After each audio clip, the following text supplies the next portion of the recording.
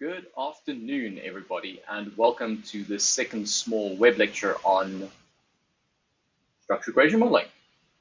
Today, we're briefly going to talk about, now that you've estimated all of your results, you've got all of the physical statistics in place, how do you report this? What are some of the things you have to consider when writing this up for a journal or for an assignment? So let's take a look. So according to Morrison, there's basically 12 things we have to consider when we want to write up, we want to report our structured equation models. So the first thing is we always have to, so I kind of like split it into two categories. I split it in stuff you have to put into the methods section, and I put things that you have to put into the results section. So in the methods section, there are 4 things that you kind of have to report, and I'll go through it in more detail in a bit. Always remember to report the software that you utilize, because different software has different estimation methods. So M+ and Lisrel, for example, utilizes different approaches. So it's important to mention that, as well as the specific criteria, fit criteria that you're utilizing to evaluate or compare models. So that's like your CFI, TLI, what things you look at for measurement, quality, and etc. The second thing is you have to report a power analysis to kind of show that your sample is large enough to be able to kind of simulate the result that you want. All right, so always report power analysis. Third part is you always have to report how did you go about managing missing data. Did you remove them? Are you utilizing all cases? Are you utilizing some other imputation method? It's really important because people need to be able to replicate what you've done at a later stage, for example. And then finally, there we have to also mention the type of estimation method used. So are we utilizing maximum likelihood or robust maximum likelihood estimators, or are we utilizing Bayes? This is important because each one of these estimation methods have a certain reason for its use. Unfortunately, most of us will kind of like utilize multi-level, maximum likelihood estimation methods.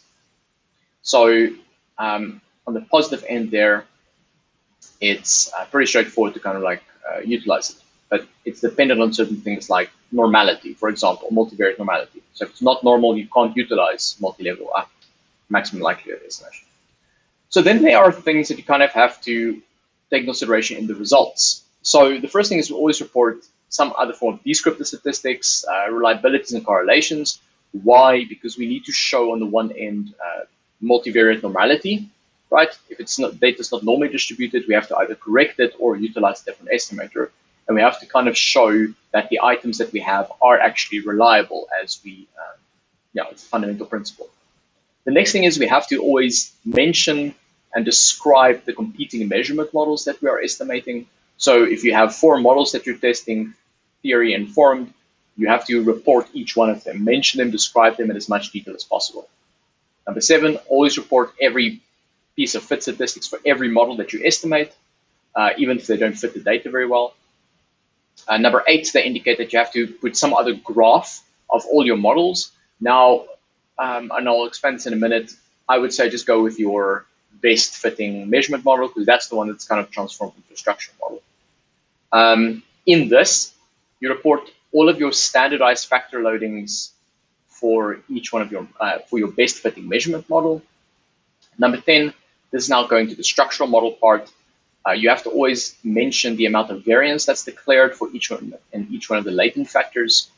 And then the final 2 things is kind of like related to the impact of the model, and also if you make any modifications to it. So number 11 is if you make any modifications to the model, like after you've estimated it, you have to have a very strong theoretical reason for it. And then finally, you have to have some other form of an indicator for effect size of your entire model.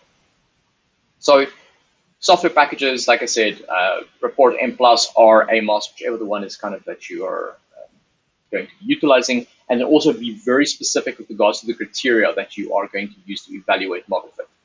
The standard ones, like I've mentioned, and also in the previous video, we've got absolute indices, incremental, and comparative fit points. Okay, so really important to kind of mention that, as well as the criteria that you use to estimate measurement quality.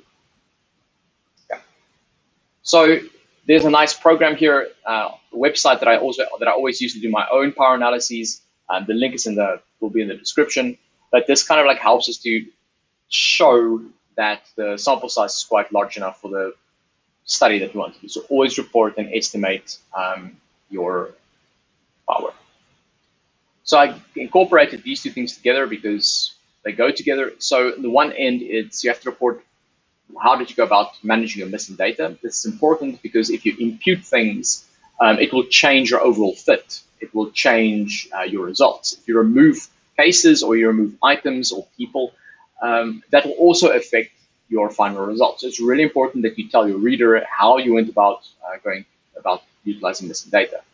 And then also, that also has an impact on the type of estimation method you'll use to kind of get to your overall fit. Like I mentioned, primarily we'll be utilizing maximum likelihood because of the distribution of the data. It's normally distributed, we use ML, if not MLM or MLR, but predominantly we'll utilize maximum likelihood, but it's important to report that. So here I give you an indication of what you report for your descriptives. Here we kind of like see that if we utilize -1 and +1 for skewness kurtosis as the cutoff point for normality, we see this HRM factor, the autonomy factor, and the innovative work behavior factor. They're not very normally distributed. So that tells us in this case, we would have to use a more robust estimation method like MLR, for example. Here I estimated the composite reliability, that's P and alphas. And here you kind of like see all of them with the exclusion of idea generation was reliable. And then just basic correlations to show the interactions. So now we get to our 6th part and 7th part. Mention all of your competing measurement models and give their fit statistics. So usually what I do is I just provide a very short description of it. Here I only had one, it was a confirmatory factor analysis on one specific instrument. And I just basically said, Model 1, all of the items load on one factor. Model 2, there's 2 factors, perseverance and passion. And Model 3, it's a hierarchical one. So I just basically describe it and how the items load on each factor. And then I report all of the fit statistics. So here you'll see for each one of the models, there's the chi-square, the degrees of freedom, CLI, TFI, so on and so forth. We do this because we have to compare these models with one another. So here we can kind of like see if we compare it, everything's kind of like the same. CLI, this is non-significant. So this is kind of marginal. We have to do some other modification later. This is acceptable, that's acceptable, that's acceptable. This should be exactly the same. So here we will kind of like see the only thing that's different is that RMCA is slightly lower and we have 1 degree less of freedom. So not a lot of criteria, but at least we can say Model 3 seems to be the best. So they also ask you then to do this in a graphical form. So this is kind of those exact same models, but drawn, right? So there should not necessarily be that big of a difference if you have a 2nd order and a 1st order factor like Model 2 and 3. But it's important to kind of show what you are testing to your reader. Point number 8. So still point number 8, this is then something for a full relational model. So this was only for like one specific instrument, which was a certain study. This is now for an entire model, right? And as you can see, we draw our model and we add the specific values in where they are important. The only thing that's missing here, and I'll get to that at the end, is that we did not report the variances for each one of these factors. Okay. So once we have that, the next thing we have to report is for our best fitting measurement model. So for Model 3, for example, which is this one, we would go and report the standardized item loadings and standardized errors. So this model is a bifactor model. Don't worry too much about it. But you mention the items, the factors that they load on, their item loadings, indicate if they're significant or not, and mention their standard error. So the item uniqueness here is your residual variances, right? And you want them to kind of be as low as possible. Right. So the 10th thing that we have to do is we have to mention the variance that's explained for each of the factors. And here you'll see the estimates here is kind of like the indicators of the variance for each of these factors. And we mention them so in each one of these factors. So person environment fit declares 27.4% of the variance in happiness. Happiness predicts 33.2% of the variance in task performance. Okay, pretty straightforward, right? And the last thing is if we do any modifications. So as you remember, our models fitted the data, but not that well.